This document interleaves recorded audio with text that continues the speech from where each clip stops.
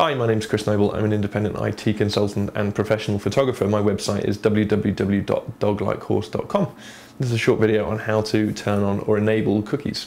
Cookies are useful little bits of information that websites will put on your computer to identify you in future. Most websites use them entirely for good purposes, so you don't have to enter in the same information every time you visit a website, like your bank's website or Facebook or whichever websites you visit.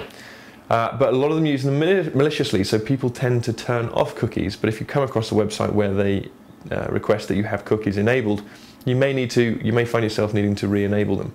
To re-enable cookies in Firefox, just click on the Preferences section of Firefox, which is File and Preferences. Under Preferences, you'll need to go to the Privacy setting, and then under Privacy, use Custom Settings.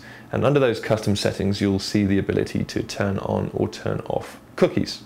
My name's Chris Noble. Thanks for watching this video.